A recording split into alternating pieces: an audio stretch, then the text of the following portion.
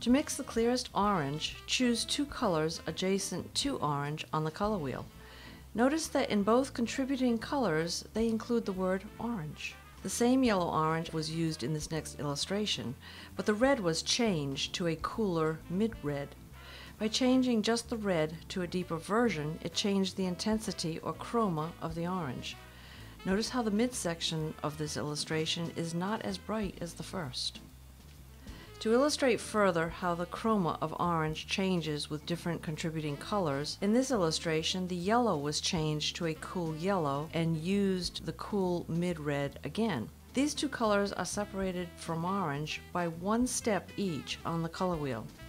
Using this cool yellow and cool red places the bias of this orange to a less chromatic, lighter version than the previous two illustrations.